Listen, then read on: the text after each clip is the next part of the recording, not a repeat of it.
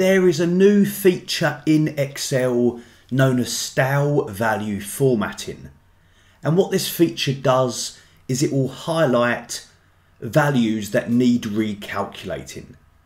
Now, this situation will typically arise when your Excel workbook is set to manual or partial calculation mode. Now, at the moment, this workbook is in a typical automatic calculation mode. So if I changed a value in cell C7 to, say, 38,000, then that will have an impact on other cells in this sheet, and they are automatically recalculated. But let me undo that for a moment. And on the Formulas tab, I'm going to switch the calculation options to manual. And you can see just below the option at the moment, there is a Format Style Values option greyed out because I'm in automatic mode.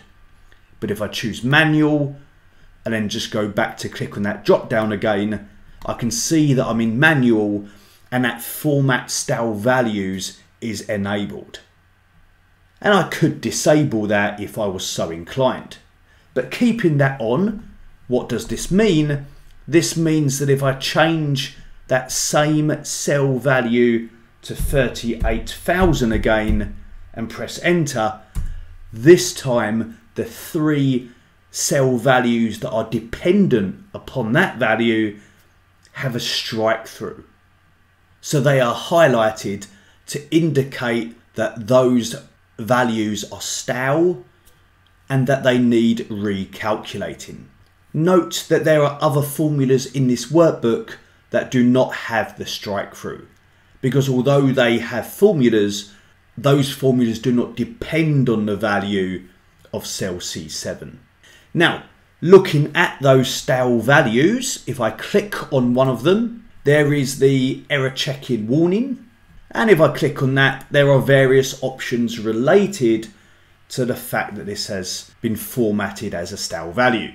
First of all, there is help on this error, but then more importantly, the options to calculate now, which is probably the most likely option in there, to switch to automatic calculation.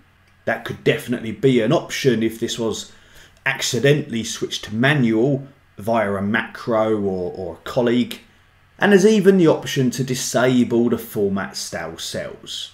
But this Format Style Values option really helps us to track cell value changes and values that require recalculation.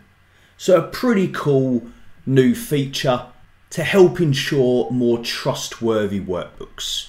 Let me finish this video by simply clicking Calculate Now, and we are up to date.